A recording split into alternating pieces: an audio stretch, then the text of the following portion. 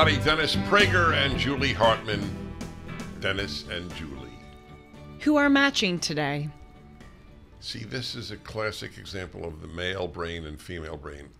Had you said to me, what do you and Julie have in common today?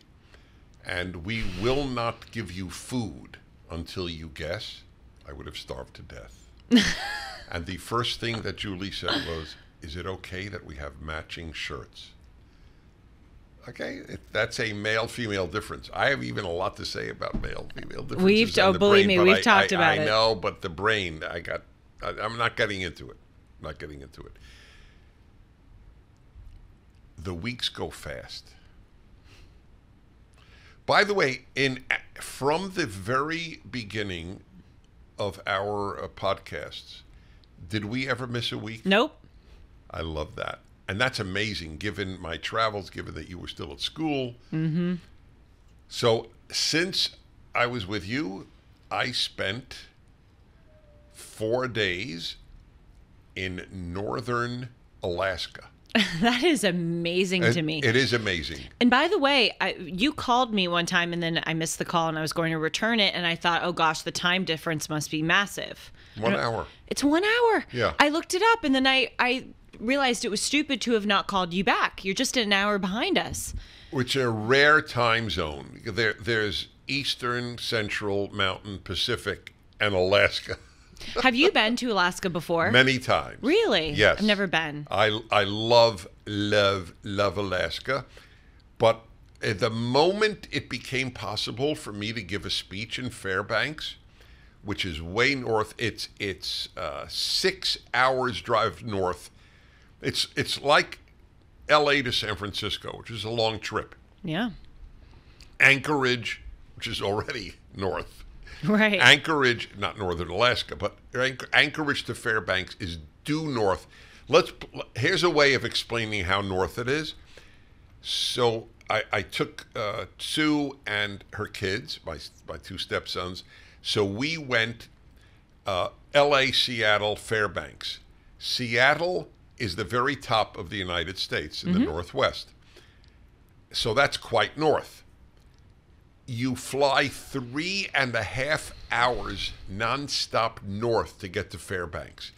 Wow. That is the equivalent of going from L.A. to Chicago. That's or L.A. to Oklahoma. Why'd you pick on Oklahoma? No, I wasn't picking on it. I just went there recently. recently. I know, not picking. I mean, well, because the flight is 3 hours. Right.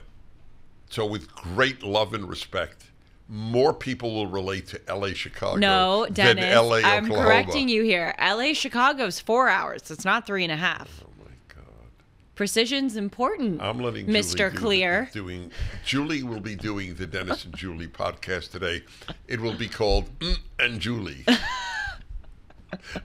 What's his name? And Julie. I'm telling you, Oklahoma's the better comparison. All right, but think about it. How long it is to go to the Midwest from L.A., and that's how much north of Seattle Fairbanks is. It's amazing. So why did I take the speech there? I wanted to first, and why in the winter? I could have gone in the summer. I wanted to experience 25 below. I've never experienced that. I'm serious. That's true. I admit it. That is the most to you. Yes. I wanted to experience 25 I below. really wanted to. And B, I wanted to see the Northern Lights, the Aurora Borealis, one of the great natural phenomena. Thank you. That God has given to the human race. So, I'm truly laughing. We end up going for 4 days. Not one night was the Aurora Borealis visible. No, you didn't see it? And wait, and here's the corker. No. That was the only week this winter when the temperature went above 0. It went to 4. By the way, you'll love this. Every morning I would look on my phone, temperature in Fairbanks. So one morning it says 4 degrees, feels like 3. Now, is that hilarious? Yes, it is. You can really notice that 1 degree. What the hell is the difference between 4 and 3? Oh, so you didn't see them at all? No, and I didn't get to have 25 below, but I still had the greatest time because By the way, to see the northern lights, it's not. There are two major factors that either enable you or not enable you to see them. One is obvious. The obvious is there a cloud covering. If it's a cloudy sky at night, you can't see it. That's obvious. The other, which I had no idea about, is sun activity. Oh, wow. Who would know that? So even if it's a completely clear sky and the sun activity is not taking place that creates the aurora borealis, you won't see it. So we were cursed with the sun's activities while we were there. Sun went on vacation. But you ready for the next? And I have a philosophical thought on this. We left on a Sunday. I had a speech in Seattle. So we went from Fairbanks to Seattle, and I went to give a speech at a big church there. And there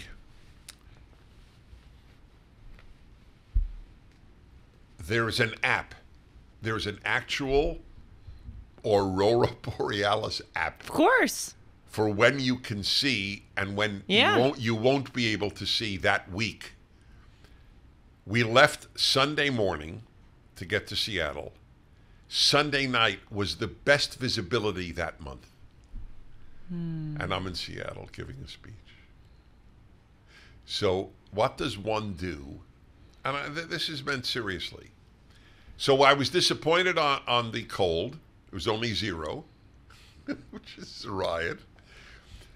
And I didn't get to see the northern lights. And literally only God knows if I'll ever get to see them. You don't get there much in the winter to such northern climes, northern latitudes. So this is the attitude the human being must adopt to survive life. Mm-hmm. That you win some and you lose some. That's it. End of issue. I'll give you a good example of how I adopted this. The lockdowns. I lost nearly 50% that's right. of my college experience. That's bigger than the aurora borealis. Due to lockdowns. And it was, it was so sad for so many reasons. A, because I sacrificed my entire high school years on the altar of getting into college. And then once I got into college, I thought, and I worked my tail off in college too. You know me, I can't ever not work really hard. But, I had a lot of fun. And I remember sophomore year, halfway through sophomore year when I was sent home, and the rest of sophomore year I was home, and the entirety of junior year I was home, which means I got no junior year of college, 0. And I felt like I had just kind of gotten my footing and really, solidified my friendships and my place on campus and all that. And we were sent home, and it was for a year and a half, it was depressing, couldn't see anybody. Locked up. I was in my parents' house for like 8 months. It was, and I was this young, versus a very robust college life. You went to Harvard. I'll say it, you didn't. Harvard stinks for many reasons, but it does have a robust, intellectual and artistic life. Oh my gosh, and immense opportunities, just immense. I went to Israel my senior year on a travel trip. They had all these opportunities. You could go into Boston free, go to the museums, go to the JFK library. Just immense opportunities there. And I was really resentful because on top of it being very sad, it was unnecessary. And that was the thing that made me crazy, because it's like, why is this happening to us right now? And B, it doesn't need to happen. Mm-hmm. We are between 18 and 24 years old. We're not at risk of dying of COVID. Literally under 1,000 people. I'm not getting the stat exactly right, but I was reading the other day. Under 1,000 people aged like 18 to 26 died of COVID. But here's the thing. I remember thinking the resentment and the sadness and the sense of loss is going to eat you up in life, Julie. If you don't. Very good. Seriously, I remember thinking this. That's impressive. And I still to this day have this mantra, and I go, guess what? That's I'm right. a healthy young woman. My parents are alive. You have I live in America. And by the way, COVID was great for me because look at what happened. I discovered you, So but a lot of my friends in COVID didn't meet Dennis Prager and then get a talk show. That's right. No, but I thought, you know what, Julie? Life, forgive me for saying it so bluntly, life is going to screw you over sometimes. That's right. And it screws everyone over. It's just a matter of time and a matter of how. And I've had a pretty damn good life. By the way, I do want to say something. This was your attitude prior to our meeting. Of course, so yes. No, I just want people to understand. I know I've touched your life. I'm thrilled beyond words. It's one of the great achievements of my life. That's how much I value you. But this was completely Dennis free. Mm-hmm. This was Julie independently. That's a big deal. You live two enormous rules of my own life. My chapter in my happiness book on not having expectations. So you are more likely to be pleasantly surprised than horribly disappointed. Mm-hmm. That's huge. There's no other way to live life. That's what I felt, your loss was bigger than my not seeing the Aurora Borealis. But nevertheless, that was one of the two things I look forward to, and I got neither of them. You know that one night we traveled 3 hours in complete darkness on icy roads. It's not fun, and I drive all over the world. Right. No, that's scary. 3 hours, and I can say, very few people can say this. I drove 3 hours to see nothing. And then drove 3 hours back. No, an hour and a half each way. Oh, I see. Yeah. I see. It was not by dog sled. By the way, while I was giving a speech, the family went and did a dog sled. I've done a dog sled before. That's a blast. Yes, you should. Well, it's a fun thrill. What is amazing about those dogs is that they love it. I mean, they're in 25 below weather, running their tail off, right? And they're happy as a clam, which is a very odd word for a husky, but in the snow. But anyway, this is a big deal for people to understand. Everything in life is how you react to it. Yes. I have thought that recently. I thought, what if I got in front of an audience of 5,000 people and I said to them, I've got something for all of you.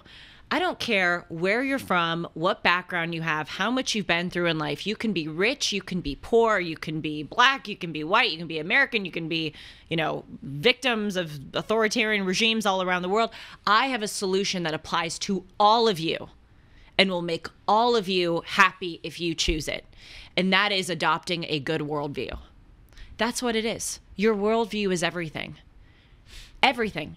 And so I thought of that when I was, sent home due to the lockdowns. I remember thinking, okay, Julie, you are going to slide down a hill of resentment and anger and sadness if you don't buck up and realize that life is unfair and you've had a pretty good life and these are the cards you've been dealt. And in the tally of things, you're coming out on top. I'll give you another example of how early on in my life, a worldview that I adopted really changed me for the better and made me a lot less miserable. So as you know, I went to a very, very competitive all-girls private high school in Los Angeles. And basically, the entire vocation of all of us was to get into college. That was it. I mean, all of us all day were just with the loading up on AP and honors classes, doing these grueling sports, running for student government. We were all trying to get into college. And so I remember... just to be more precise, into a prestigious college. Yes, exactly, a prestigious college. But that was what all of us cared about, bar none.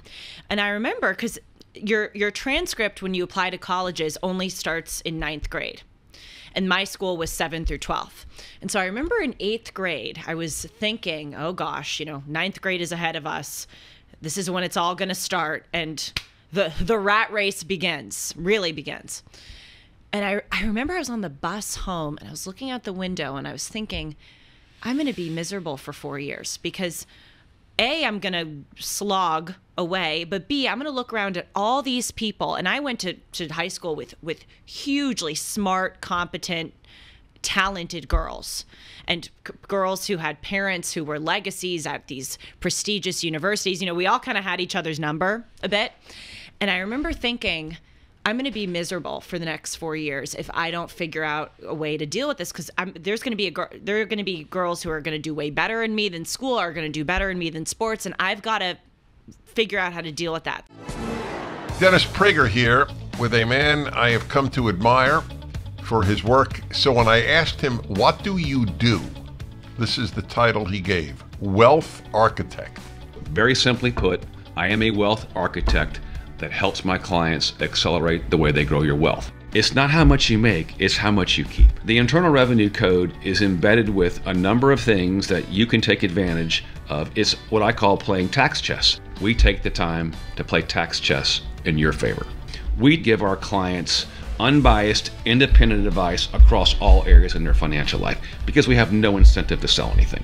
I was taken enough and impressed enough to have you do my work. And you have, in fact, saved me a serious amount of money. CharlesDombeck.com/Prager. So here's what I came up with. And it shows you, by the way, the seeds of my worldview now, or my conservatism, were always there. I just didn't know. I didn't have any language to ascribe to it. And I came up with this thought, which is, if someone does better than I do, and they worked hard, and they got it on their own merits, I should be happy for them. I shouldn't be resentful. I shouldn't be jealous, for 2 reasons. First, they're setting a good example for me, and they're making me better because I want to catch up to them. And second, crucially, if a system is rewarding people based on their own merit, that's a benefit for all of us. Because if a meritocratic system is going to reward that girl for, doing well on the SAT, then the meritocratic system will reward me for doing well on the SAT. So more merit being rewarded is like a cosmic justice for all of us. That's impressive. Well, it really was just trying to save myself from being resentful and jealous. What you described is George Gilder, one of the great minds of the last 50 years. George Gilder's book, The Israel Test. His whole thesis, and one could watch it at PragerU. I interviewed him on my show. Isn't he terrific? Oh, he's wonderful, yes. He wrote a book on capitalism he's not recently. a youngster, and no, he's still not phenomenal. Yeah.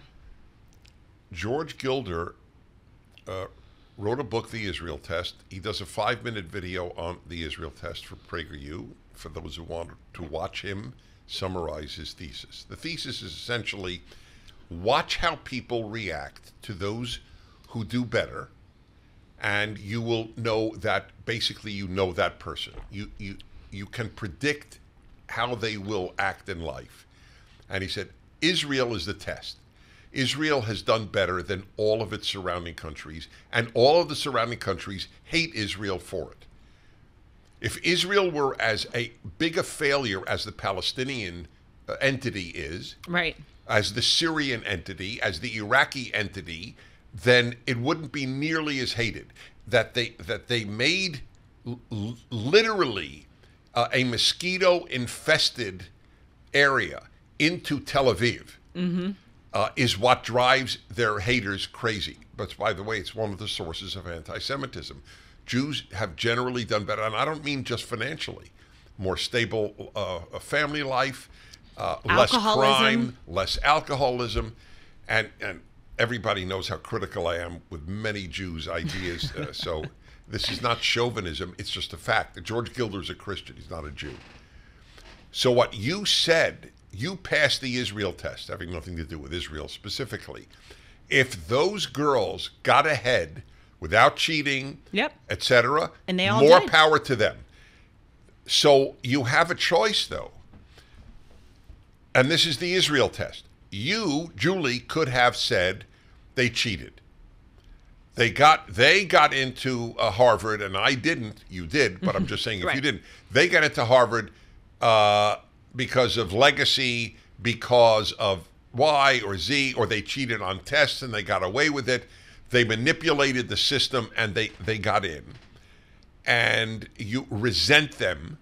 Or you could say, wait a minute, if they did make it honestly, that's great. So I have to figure out, how can I do it honestly? And as you said, that was a great innovation of your thought. It's better for me in the long run.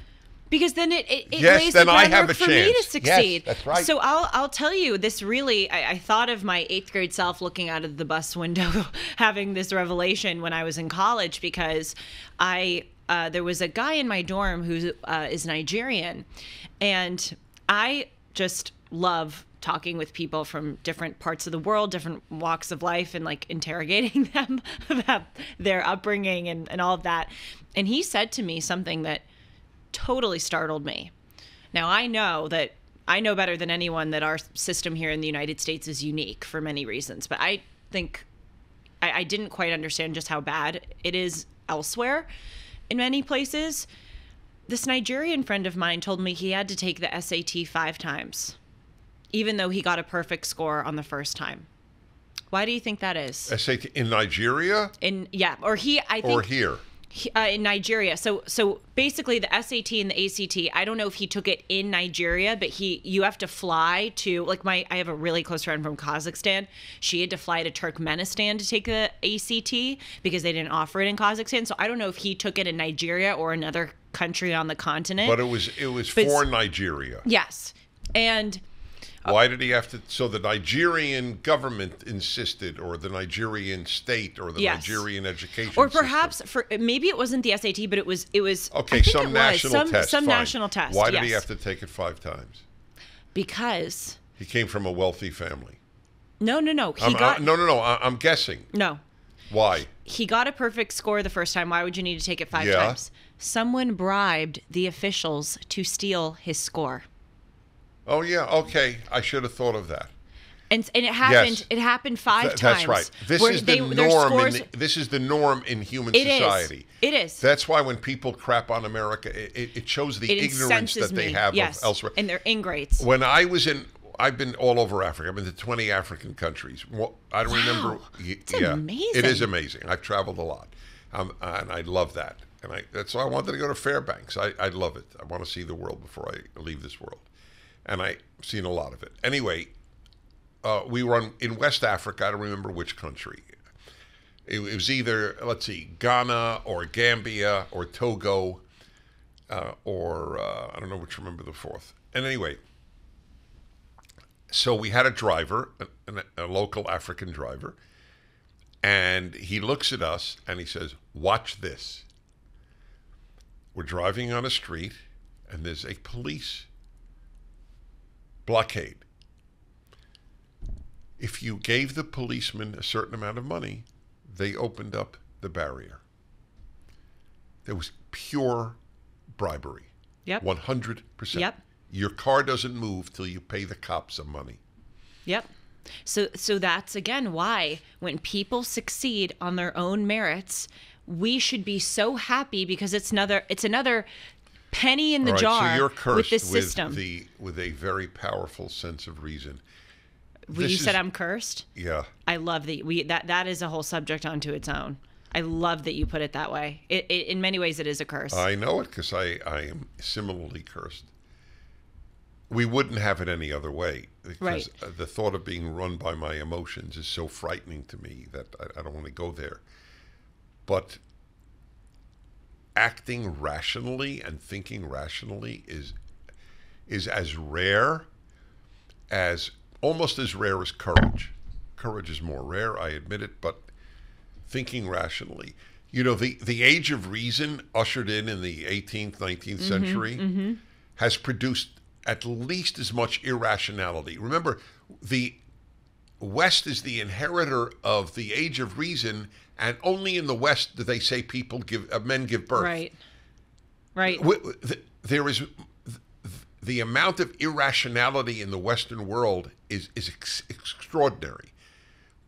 Maybe we need reason and God. Oh, okay. So recently on Timeless, it is very well said and a hugely important insight. Recently on Timeless, I welcomed to the show a man named Rob Henderson, who went to... Did he do the luxury? Yes, which, by the way... Brilliant article. By the way, I am not saying that he took it from me. I think this is something that people, recognize. I said this on Dennis and Julie like a year ago. I said beliefs can be just as luxurious as the finest jewelry, cars, vacations. If you get so offended by a conservative speaker, you're pretty damn privileged. You haven't had to face a lot in life. So I'm not implying in any way he took it from me, but I just want to say for the record that yours truly had the observation. It is to your credit. So I welcomed to the show Rob Henderson, who wrote, that article, as you say, about luxury beliefs. And he went to Yale and he went to Cambridge and got a PhD. And he's a veteran. He served in the Army, and he grew up in foster care. And to a drug-addicted mother, a father he never met. And he just published a great book, which people should get, called Troubled.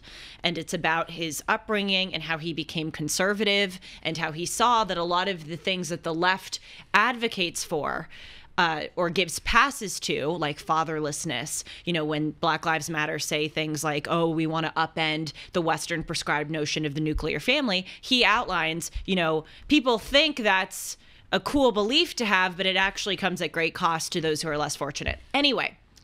Because they'll adopt it. Yes. That's critical. Right. The elite doesn't.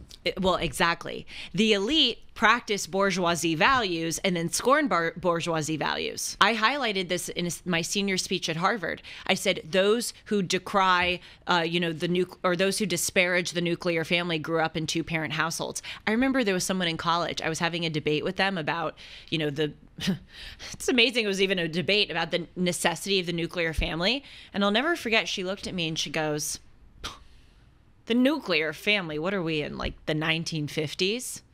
And I paused and I said, wait a minute, didn't you grow up in a two-parent household? Really? This actually happened? This actually happened. I said, don't you have a mother and father who are happily married? What year were you in? 2020. I was having all these debates with my friends because I was becoming conservative. Anyway, so back to your point, because you said you're talking about reason, and you were saying we need reason, but we need God. That is the critical supplement. Mm-hmm. And Rob Henderson, when we were talking, we were discussing, where this wokeism comes from. And he had this great line where he said, I think this is kind of a tax that we have to pay in a free society and in the Western world. Now, I would dispute that we have to pay the tax, but I take his point that we live in a society which grants us the right to say whatever we want. And we should recognize that privilege and also recognize the responsibility that comes with that privilege to not abuse it and to not let it go too far. We should exercise our freedom of speech to advocate for responsible values instead of using it to advocate all of this sludge. And the critical thing here is that we don't have that supplement of God and of wisdom. John Adams said this great line where he said, this system that we've created in the United States was created for a moral and religious people. Because otherwise we will just let our freedoms run rampant, and we will abuse those freedoms if we do not supplement them with a Judeo-Christian wise They're worldview. Not rooted in that. Right. Yep. So anyway, watch that episode with Rob Henderson. So let me go back to Fairbanks. Oh, I didn't realize you were done. I'm sorry. No, I veered as much as you did. Okay. So what was the joy if I didn't get to see the Aurora Borealis and I didn't get to experience 25 below? And that is two things, and they will stick with me. One is, if you have not visited a world of snow, then you can only imagine what it is like. These people live in a city that is essentially white for at least 4 months a year, maybe 6. Wow. Yes, wow. it creates a different sense of life. And I actually deeply appreciated it for some reason. First of all, I think, have you ever been in, because you grew up in California, have you ever been in a snowfall? Oh, of course, yes. Where? Oh, I've been skiing. And, oh, that's right. You ski. Okay. And I went to college in Boston. Okay, fair. Good. A small school outside of Boston. So tell me, and it's obvious what answer I want, but don't give me the answer I want if you don't believe it. Do you know of anything in nature that creates the sense of peace that a snowfall does? Rain. Oh, really? Mm-hmm. Okay, fair enough. So they're equal? No. Snow's more. Okay. All right. So there you go. All right. By the way, I agree on rain. Although if you lived in Seattle, I'm not sure you would agree. Yeah, we in Los Angeles, yes, I love the rain. Yes, that's right. But snow, when I grew up in New York and it snowed, I remember as a kid this sense of peace that would overtake me. Just, it's quiet. See, rain is loud. Snow is quiet. So that's also a factor. And of course, the rain, I mean, it stays in puddles. So are you ready to lose weight, but not sure where to start? So I'd like to tell you why I chose PhD Weight Loss and Nutrition and why I recommend it to you. I've never advertised a weight loss program. First, Dr. Ashley Lucas has her PhD in chronic disease and sports nutrition. The program is science-based. The PhD program starts with nutrition, but it's much more. They know that 90% of permanent change comes from the mind, and they work on eliminating the reason you gained weight in the first place. There are no shortcuts, no pills, no injections, just solid science-based nutrition and behavior change. It's been very effective with me. My colleagues Seb Gorka and Mike Gallagher have extolled its virtues. So if you're ready to lose weight for the last time, call 864-644-1900 to get started, or go online at myphdweightloss.com and just make the appointment for your one-on-one consultation. Call today, 864-644-1900. Snow builds up, and so in Fairbanks, this is again hours north, 6-hour drive north of Anchorage. You're really, by the way, it's so north. There's nothing essentially north of Fairbanks. There is no road. You can fly to the top of Alaska, Nome, or you can go by dog sled. You cannot drive. The roads basically end going north in the area of Fairbanks. So I'm just, again, showing, it's sort of like an English language Siberia, that area of Alaska. And I have to tell you, because we live in the greatest weather on earth. Southern California is the greatest weather on earth. They say Cape Town and Perth are tied, but fine. It's the greatest weather in the world.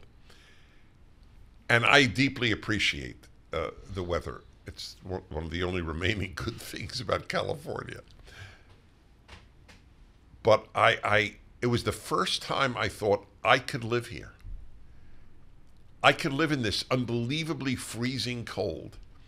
It creates, I can't fully verbalize it. It creates, as I said, a certain peace, and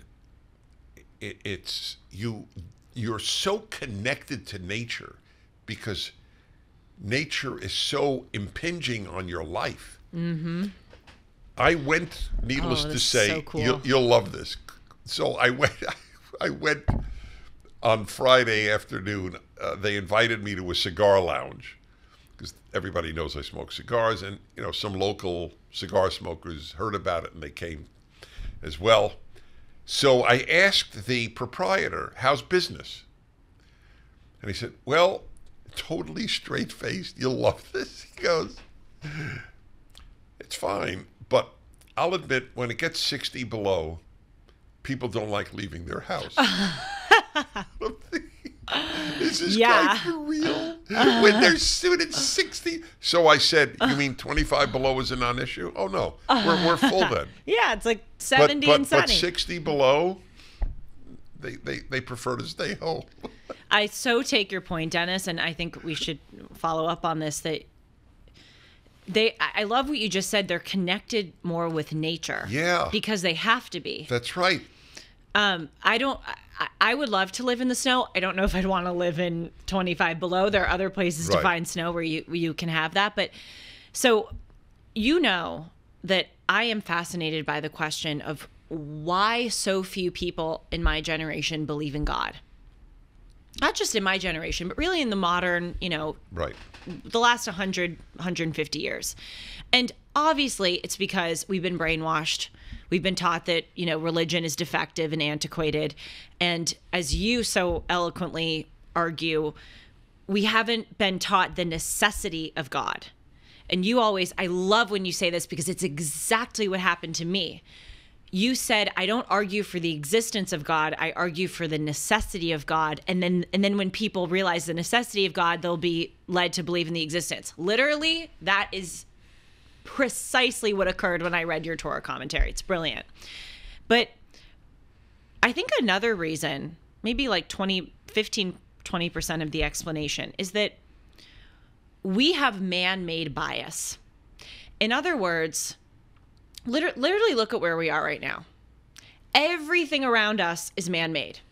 When you're driving down the street, you're in your car, which is man-made. You're looking at skyscrapers, which is man-made. You're looking at the telephone wires. The temperature in your car is man-made. The temperature in your car is everything. Listening to the radio is man-made. Nearly every single thing that we do that are, like hallmarks of our lives are man-made. And I think that has contributed to us getting away from God. Because think about it. If you live in Fairbanks, Alaska, or let's even... That is a very powerful insight. Thank you. That's why I'd like to do a podcast with you. So cool. I just want to say as an aside, sometimes I think about my old self when I was first discovering you and your books, and then when I wrote you an email. I would have been thrilled if you wrote back, thanks. That would have made my year. And then the fact that I'm sitting across... Anyway, I don't mean to say it as a braggy thing. It's just, I don't take it for granted.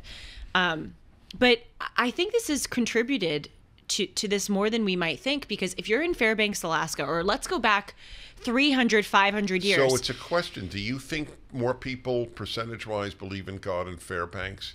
Yes. Than elsewhere? I do. Well, I think that's for another reason, which is I think they are physically and ideologically more removed from the absurd mainland of the United States and what's been allowed to take hold there. That's true. But I really do think, because when you were, let's go back like 500 years ago, okay? You look around you and 95% or 90% of what you're seeing is not man-made. It's something that you have awe and wonder at. You're looking Even at the food. moon. You're looking at Food the sun. too. Food. Great observation, because now we have all this processed food, mountains, plants, trees. You look around and back then you realize I didn't create this. Something or someone else did. Now we live in this world where everything is created by man, so we think that's just all it's been. And we discount. So here's a challenge. Okay. Everything you said is valid, but when you said that they're removed from the mainland, I thought of the only other state removed from the mainland, Hawaii. Yeah. Which is quite left and Fair. probably fairly atheist. Maybe, but maybe there's another factor. Okay, go ahead. No, I'm sorry. I No, got don't excited. be sorry. Go ahead. Okay, but don't forget your point. It might be your point, but I'll let you make it. I think life is probably harder in right. Alaska. That's correct. That's my point. Okay. Well, I'll tell you quickly, and then I want to hear the great way that you're going to explain it.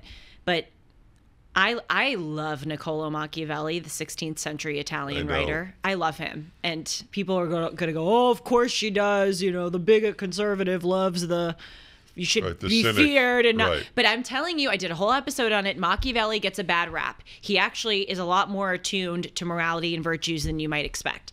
Anyway, he has all of these, like, because his book, The Prince, is about like how to build a civilization. And one of the things that he advises a ruler, and again, he's in the 16th century, so take it with a grain of salt, to do, is he said, settle on harsh land. Oh, how interesting. Right?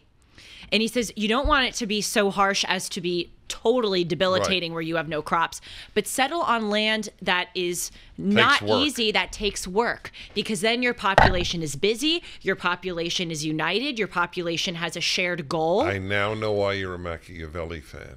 Oh, that is, trust me. If that's typical of his insight, that's brilliant. That is like, that's like here on the totem pole of the Machiavelli insights. Oh, you think that one's good? Pfft, watch my timeless episode on it. But I will. But I think they don't, like in Alaska and in the harsh places where Machiavelli inspired rulers settled, they didn't have the luxury in the free time to think about crazy ideas. They had to work on their survival, on building their civilization, etc.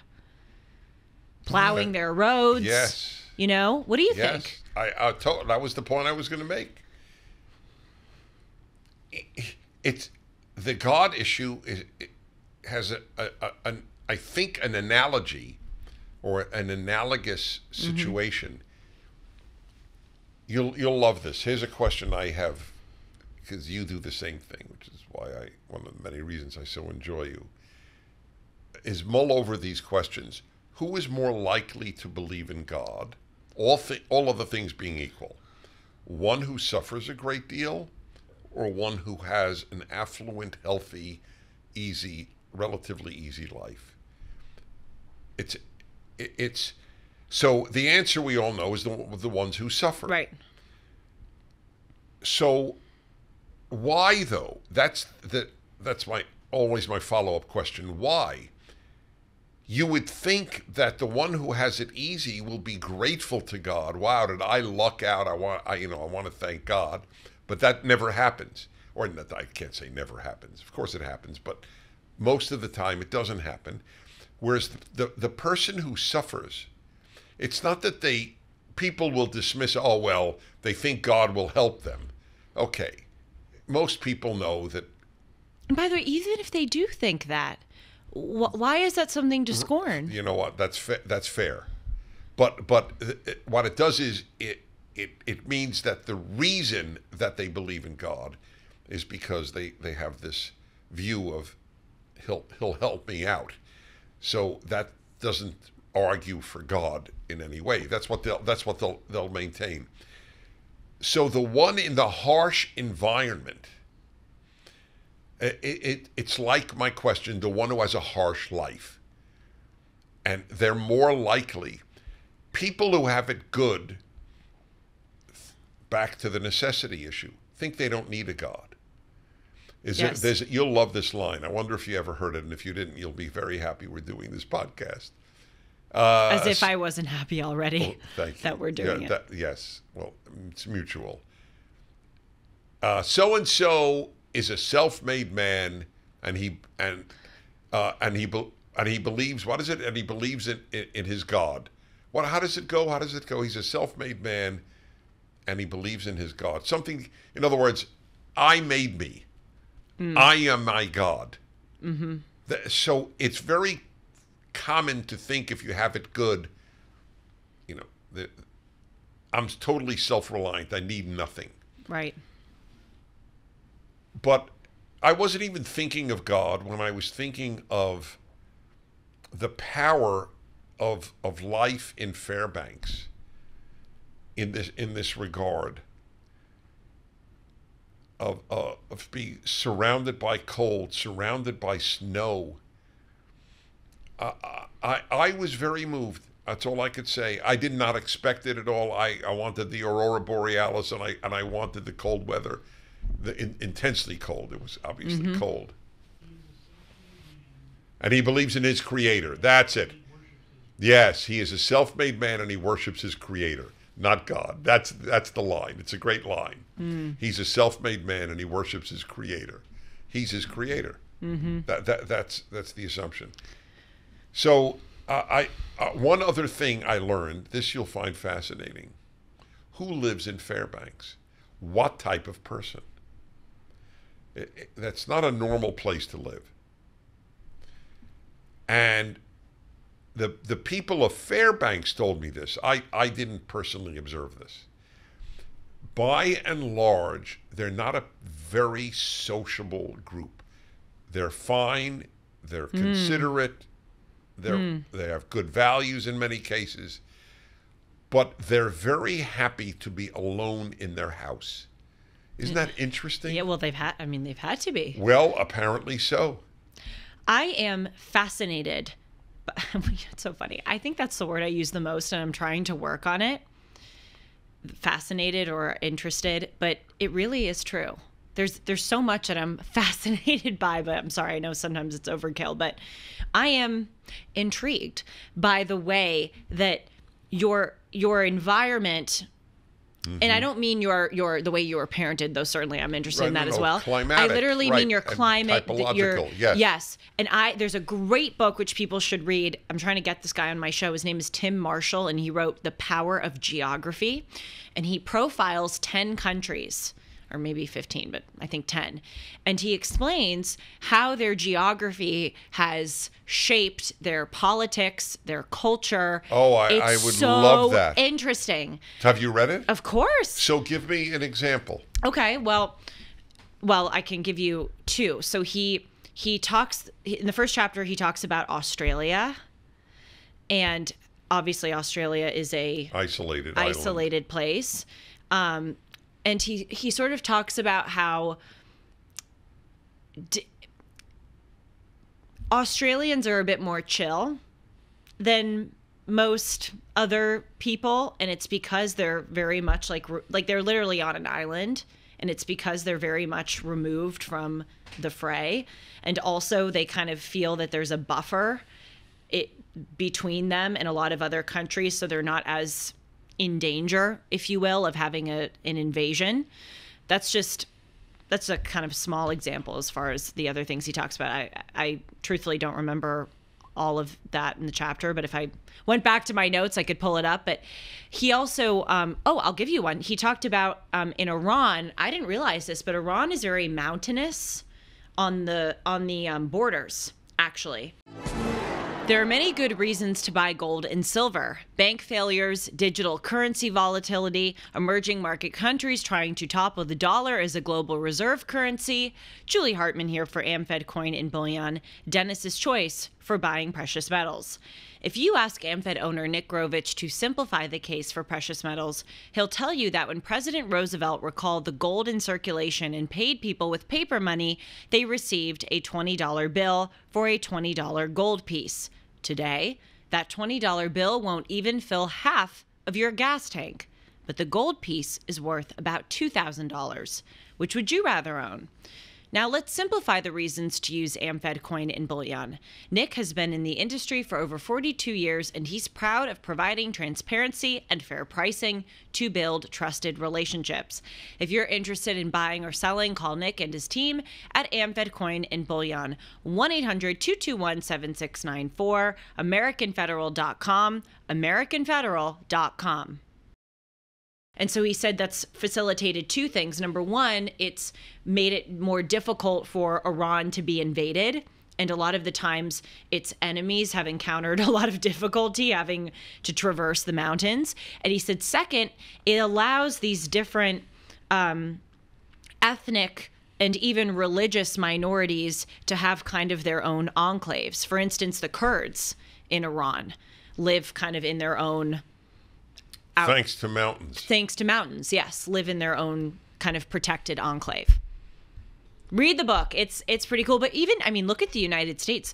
We have benefited hugely from our geography. That's right. Having the buffer of the two oceans. That's part of, and I believe more than anyone. Look at Britain. Britain is completely shaped by the fact that it's not part of Europe. Yes. Physically. Absolutely. And I am very much conservative, individualist, you charter your own destiny. It's not what you ate for lunch. It's not who your parents were. It's not this. You are the, you're in charge of your fate. But it is true that geography can really help or hurt. I'll give you another example that Astrid, your dear, our dear Danish friend, told me. She said, because there's this huge influx of Muslim migrants going to Europe and even all the way up to Denmark.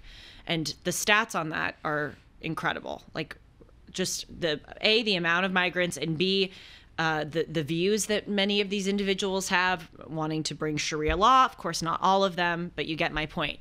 But you know what Astrid said to me? So brilliant. She said, you Americans are so lucky with your geography, because as bad as your immigration problem is, the majority of immigrants are coming from Latin America, Central America, That's Christian countries where they're closer to your values. That's right. The immigrants by geography that we're getting are from the Middle East that have totally different values than our culture. Yeah. So.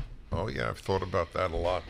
So I have a little bit of a topic, but we can, if you have more observations, I very much welcome them. I don't. I only have more emotions. I'll just end it by saying I had no anticipation of the intensity of my reaction and how positive it was to the cold and the snow. I thought I would visit it sort of like you go to a zoo. Yeah. You don't want to be an antelope as a result of going to the zoo. But I really was moved by life there. That's all I want to say. Well, that's also, you're such a traveler. As you just said, you've been to 20 countries alone in the continent of Africa. How many have you been to in total, by the way? 130.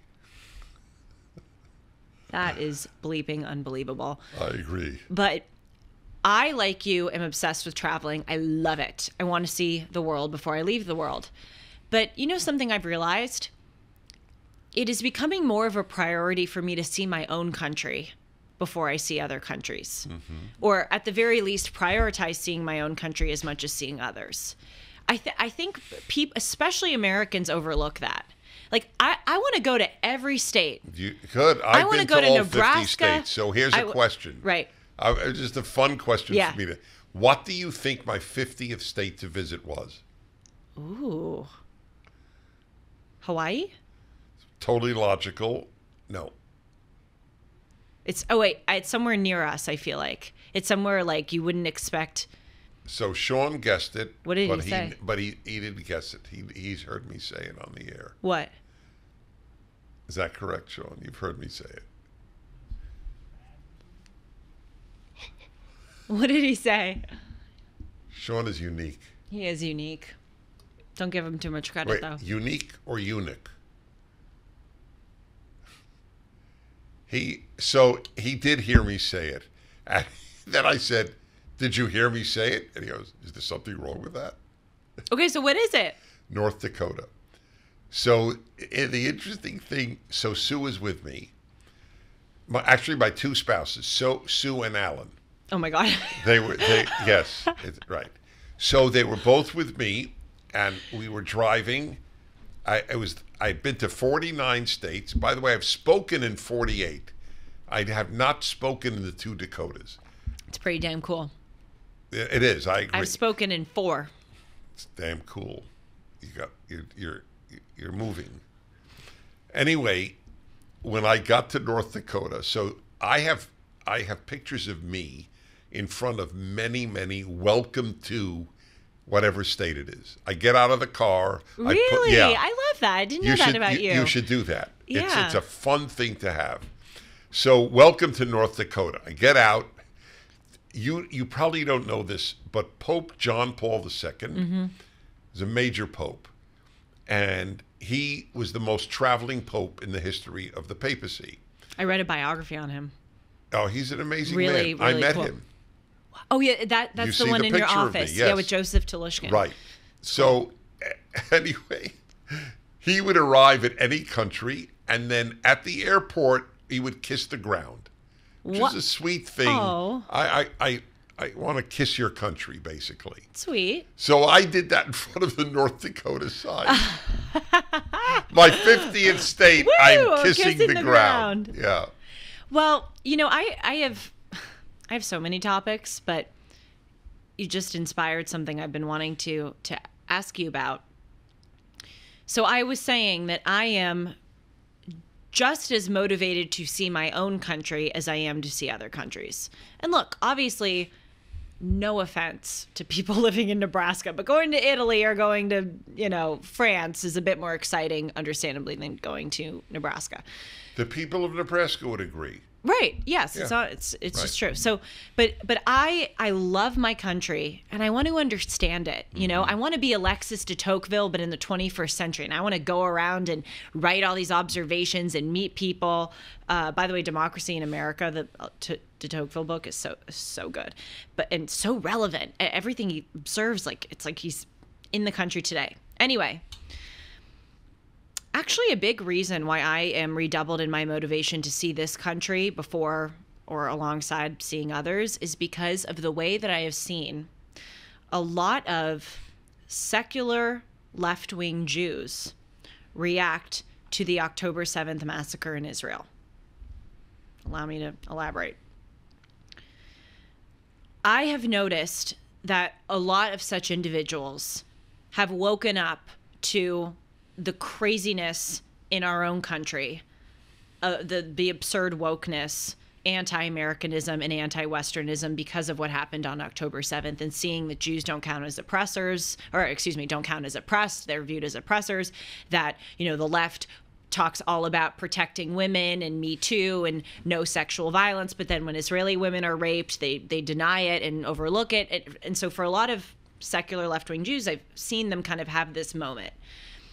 And I notice, and obviously I'm speaking from my own anecdotal experience with such individuals. I'm not saying this is true of every single secular left-wing Jew, but they're very obsessed with what's going on in Israel right now. Understandably, there's a war, there's threats to the I totally understand that. But I will also say I can't help but wonder, why don't you care about your own country and what's going on here as much as you're caring about Israel? I don't begrudge that you're caring about Israel. What I don't like is that we are encountering, thankfully, a different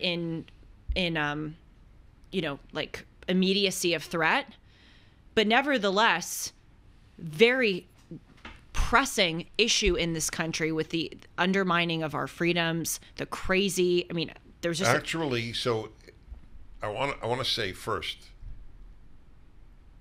criticism of Jews is not the same as anti-Semitism. Of course not. Yes, and criticism of Israel is not the same as anti-Semitism. If it is, then the Torah is anti-Semitic, because the Torah is very critical of Jews, right. And so are the prophets. Okay. And by the way, the irony is it's a credit to Jews that they canonized their critics. Yeah. No other religion did that. Right. Canonized means made a Bible of the critics of their own people. Yeah. The prophets and God himself and Moses. Okay. So the left-wing Jew has never prioritized Israel and is probably not now. Oh, you would be surprised. Liberal okay, Jews. That's fair. I should have said liberal. The left-wing Jews can't stand Israel. They hate Netanyahu as much as they hate Trump. Do you take my point, and please obviously cut in and challenge me if you don't, but I do see a lot of liberal Jews in this country who are paying far more attention to Israel and are more obsessed and invested in Israel than, I'm sorry, they are in their own country. And I want them I want them to be as invested in America as they are in Israel. So they would probably say we are, but America's not threatened with destruction, Israel is. Understood. So it's sort of like the patient with a bad flu. Would be perhaps their answer. The patient with a bad flu doesn't need my attention as much as the patient who might have terminal cancer. So, but the way I would phrase your question is, and I wrote a column on this already. Mm-hmm. So, to my dear fellow American Jews left of me, to the left of me. Are you putting two and two together? Are you not realizing that the American-hating left is also an Israel-hating left? That's what I would like to have American Jews, liberal/left, whatever, to meditate on. These are really bad people, and their hatred of America and their tearing down every one of our institutions should have been an indication that they're not a good crowd. What they have done to the universities, what they've done to high schools and elementary schools, what they've done to teaching, what they've done to medicine. The AMA is a corrupt organization. The FDA is a corrupt organization. The CDC is, the NIH is. Right. The arts have been horribly affected. Race relations have been unbelievably badly affected by the left. Hugely. So that was not a wake-up call. The fact that they're okay with people who wish to exterminate Jews, that is what you needed to wake up. That's the way I would put it. No, yes. And no, yes. What bothers me is that, again, not speaking for all liberal Jews, I'm just saying from my own observations, because I know a lot of liberal Jews, being from Los Angeles, schools I went to, etc. I think that they see, thank God, what a threat the left is to Israel. I think that many of them, speaking in broad strokes, tend to brush off or minimize the threat that left is to America. Bravo. And 100% that I agree. really, did I say really? Don't like. And I resent that hugely. A, because it's stupid. Because it's all part of, a greater cabal of peddling evil. But B, it's like, this is your own... This is your country. I'm sorry, but Israel is not your country. And I understand that Jews, Israel is very important. I don't go there totally with you. That's their flaw is not that they care about Israel more than America. They don't. But they do know, again, back to the issue. Israel, the threat to Israel's existence, the ability to make Israel into a Nazi camp is real. It is. That they perceive. Okay. They don't. Their issue is not that they care about Israel more than America. It's that they don't perceive the threat of the left to America like they perceive the threat of the left to Israel. That's the issue. It's not a matter of caring about America less. If they cared about America less, they wouldn't live here. Right. And I understand. I mean, look, I am the biggest advocate of the state of Israel and its right to exist, its right to defend itself. I am very well aware. And attend Shabbat dinner every week. Yes. And I am very well aware of of what a dire moment we're in right now as far as the threat of extermination of the state of Israel. I am totally understanding of that. But again, many of these liberal Jews who I know, they've been to Israel one time. And I know how important, but it's like, you are American. Right, and it doesn't mean that you... Yeah, but again, it's not that I want you to care about America. No, what you want... Okay, I have to restate the way... and you could reject it, obviously. It's the way I stated it, but now I'm kind of adding I don't agree with the way you're stating it. Okay. It is not that they care about Israel more than America. It's that they perceive the threat of the left to Israel more than perceive the threat to America. I'm sorry, I have to disagree. I think a lot of them care more about Israel than they do about America. Yeah, okay. I have to disagree with you. Right. And you know what? Care about Israel, but care about America too. Dennis Prager here with a man I have come to admire for his work. So when I asked him, what do you do? This is the title he gave, Wealth Architect. Very simply put, I am a wealth architect that helps my clients accelerate the way they grow your wealth. It's not how much you make, it's how much you keep. The Internal Revenue Code is embedded with a number of things that you can take advantage of. It's what I call playing tax chess. We take the time to play tax chess in your favor. We give our clients unbiased, independent advice across all areas in their financial life because we have no incentive to sell anything. I was taken enough and impressed enough to have you do my work. And you have, in fact, saved me a serious amount of money. CharlesDombeck.com/Prager. I'm trying to think of a way to explain it, because I know these people very well. no, here, maybe you'll buy this way of phrasing it. They're more worried about Israel than they are about Totally, America. they are. But that doesn't mean they care about Israel more. An American Jew can become an Israeli citizen tomorrow if they move to Israel. They have chosen to live their lives and raise their children in America. I mean, the Jews developed Superman. Superman was a super patriot. Jews developed much of Hollywood. The early movies of Hollywood in the 30s and 40s were super gung-ho patriotic. Right. It's the Jews drifting to the left that has been the catastrophe of both Jewish life and partially of American life. But it's not that they care about Israel. As I said, they hate Netanyahu as much as they hate Trump. Right. Okay. I see your point. But they are, and in this sense, they're right. There's no... The irony is there is an existential threat to America. It's from the left. So I go back to, this is my third time, I guess. I hope those listening will forgive me.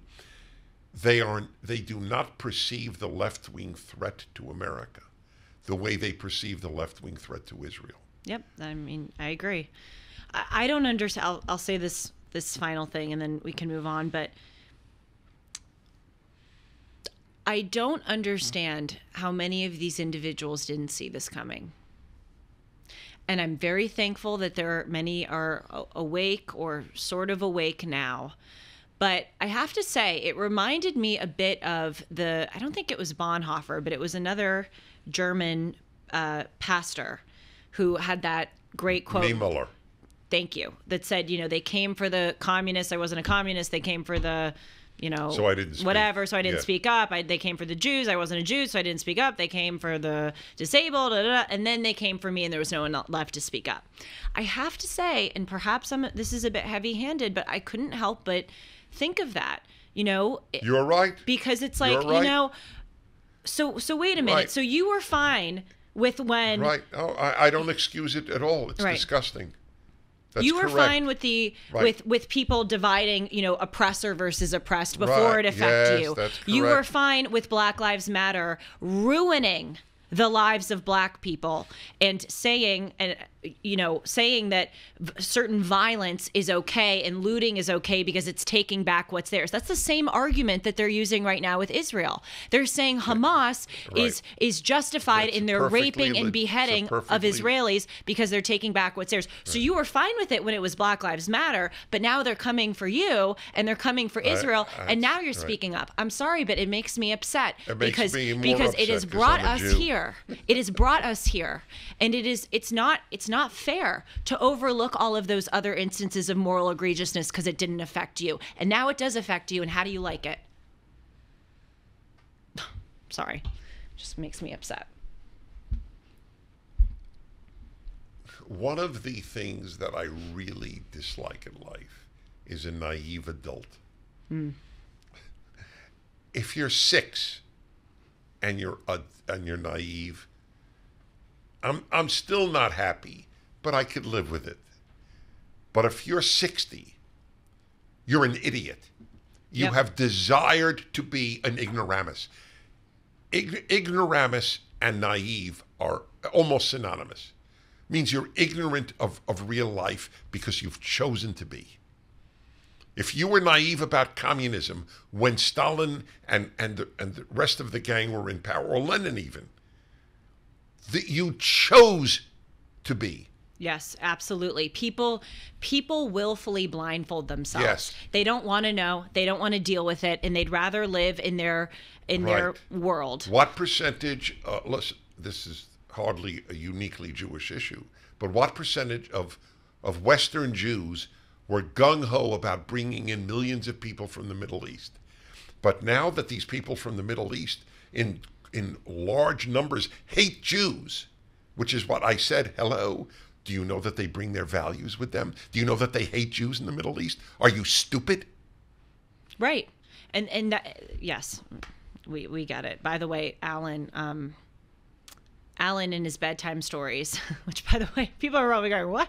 What is that? Well, you can get it if you join Pragatopia. Yeah, it's the name of the email that Alan sends every night before Dennis's show with certain news stories. And he sent one, I'm sure you talked about it on the air, or maybe you didn't, but you will, where this French journal did a survey of Muslims living in France, Muslim immigrants. Yeah. And it's like the stat, many percentages are saying they want Sharia law over French law, that they want the destruction of Israel. I mean, this is, I just wanted to substantiate your point, because people are going to go, oh, you're exaggerating. I want them to, well, that's what they do. They gaslight. Right. Sweden virtually had no rapes until Muslim immigrants came, to which the left will say that's Islamophobia. And do you know why they will say it? Because the left never asks, is it true? Mm-hmm. They never ask about a statement that they don't like to hear. Right. Is it true? Because I swear before God, I believe this. Truth is not a left-wing value. That is not an attack. It is a fact, like the earth is round and revolves around the sun. Total. I mean, look at the men and women thing. Correct. But I want people to understand how they avoid what I just said. The question is not, is it Islamophobic? The question is it true? Are Muslim immigrants and their children the primary culprits in rape in Sweden? Yes. So it's either true or not true. It's not Islamophobic or it's not Islamophobic. It's either true or not true. Right. Mm-hmm. Do we have time for a quick other thing I had in mind? I have no sense. A quick other thing. Take QOT. We have 5 minutes. We have 5 minutes? Yeah. Oh. Do it anyway. I just want to say quickly, and we'll move on from it, but I want people to understand that I am well aware of why so many liberal Jews are very obsessed with and upset about Israel, and why they're caring about it a lot. I don't want any of what I said to be construed as my not understanding that. My point is, please consider and give the same energy to the country that you live in, America, and the threat that the left poses to our country. Correct. Which is facilitating the grave threat that the left poses to Israel. Peace and love. Yes, the only thing I would modify is, please, I would just reverse the sentence. Please be aware that the same left that supports the destruction, annihilation, and Holocaust in Israel is the same left that is destroying America. Right. That's the way I would put it. Okay, I have a question for you. And I love how we're saying, we'll move on, but I do have another question for you on this. How do you feel about liberal Jews who will have a Israel flag bumper sticker on their car, or put an Israeli flag in front of their house, but they won't have an American flag on their bumper sticker in front of their house or on their computer? Yes, they should. I That's the point I'm trying to make. Okay, that's fair. And I get Israel is under risk of destruction right now, and we're not. Just remember, the most pro-Israel Jews tend to be the most pro-American Jews. They're the Jews who vote conservative, think conservative. I went to an Orthodox Jewish school. Mm-hmm. All the teachers were either Israeli or from Eastern Europe. We said the Pledge of Allegiance every day in front of an American flag, obviously. We had a George Washington play every year for Washington's birthday. Oh, really? Yes. Oh, that's so sweet. It's very endearing. So they generally go together. Right. And I wish people understood, if you support America and there's a strong America, there will be a strong Israel. You're right. People are foolish. That is what you should be so gung-ho trying to protect your own country, if you care so much, as you should, about the annihilation that Israel is facing. Anyway, I feel like I've beaten it to death, but fair enough. I appreciate your listening. Okay, so quickly. This may be another Dennis and Julie onto its own, but I had this realization, and I think you'll like it. You know, we're so close, and I'm so grateful that we are. And you and I have talked about the very tragic day when you will die. And it's not something we talk about often, or so either Julie, we have 5 minutes to go. I know. And she brings up my death. I know. I was like, yeah, that'll take 3 minutes. So go on. And you know, we say that there will be a large part of my life for which you will not be present. Mm-hmm. Several, God willing, if I live a long life, you know, several decades. And it made me think, you won't know me when I'm old. Mm-hmm. But I didn't know you, no offense, when you were young. Mm-hmm.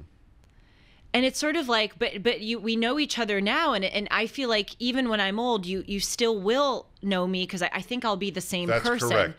Whereas I feel like I knew you when you were young, because you're the same person. It would have been a younger face. Yeah. That's the only difference. Yeah. That's exactly correct. But it just made me wonder, would there be a difference? I'm glad you agree with me. I don't think so. And I believe I know you when you'll be 70. That's correct. You're right on both scores. Isn't that weird to think about? Yeah, like, it's a very interesting you won't know way to me look. at that time of my life. Yes, I know. And I never saw you in, right. You know, all those years. I mean, a lot of the people listening saw right. you and listened to you before I was even a thought. In my 30s. Yeah. Well, my young 30s. That was relatively quick for having brought up your death. Yeah. So just for the record, for those interested, the odds are, and it's all it is odds, but that's not insignificant. I'll live a long life and healthy life, because my parents did. 96, and my mother died at 89 only because she had type 2 diabetes, which I am taking care not to get. I don't eat any sugar, for example. And we have no genetic markers. Father is totally intact. He was doing my tax returns. He was a CPA, certified public accountant, until 90. He was still having clients come to his office. So hopefully I'll be around to see you marry and have kids. Hopefully. Do you think most people are sort of the same through their whole lives? That's a great question for a whole episode. I wonder that. Are you who you will be when you're 10? That's the question basically you're asking. Yeah. I think about that a lot. I am who I was, I would say, at 13. I don't remember me pre-13 very well. But maybe even then, in 6th grade, I lived in Brooklyn, and I went to school in Manhattan. And I didn't live in the part of Brooklyn near Manhattan. I lived in the part of Brooklyn by the Atlantic Ocean. So I was very far from Manhattan. So what was I, 11? Yeah, I was 11. Mm-hmm. Every day, I traveled by train on my own, bus and train on my own, bus to the train station. Wow. And came back. I went to school 9 to 6 because it was half the day Hebrew and half the day in English. Religious studies, secular studies. And I come back 7 o'clock at night, dark in the winter, obviously, by train and by bus, getting home like 7:30. And I loved it. Sometimes I took the train beyond my station. Really? Just to see what are the other stations like. That's how much I want. And the people, yes. So that was me, and I haven't changed. I still want to go beyond my home station and see what other stations are like. That's a good question. Tell them how they contact us. You can email me at julie@julie-hartman.com. We need to read listener emails. You have no, I've forwarded some to you, but you have no idea the quality of the emails that we get. Maybe we should devote a whole show to my God. And they're so varied from different, I mean, talk about different walks of life. And different parts of the world. It is so cool. Yeah. So please email me. And by the way, if I don't respond, please forward it to me because it gets lost. So you're not rude if you do that. Julie@julie-hartman.com. You can also follow me on Instagram and Twitter at Julie R. Hartman. You can follow Dennis on Twitter. Dennis Prager, DennisPrager.com. No, but we got to promote the socials. Yeah, but I don't use it much. Don't admit that. Someone posts for you. Yeah, absolutely. At Dennis Prager on Twitter, at the Dennis Prager on Instagram. Shalom.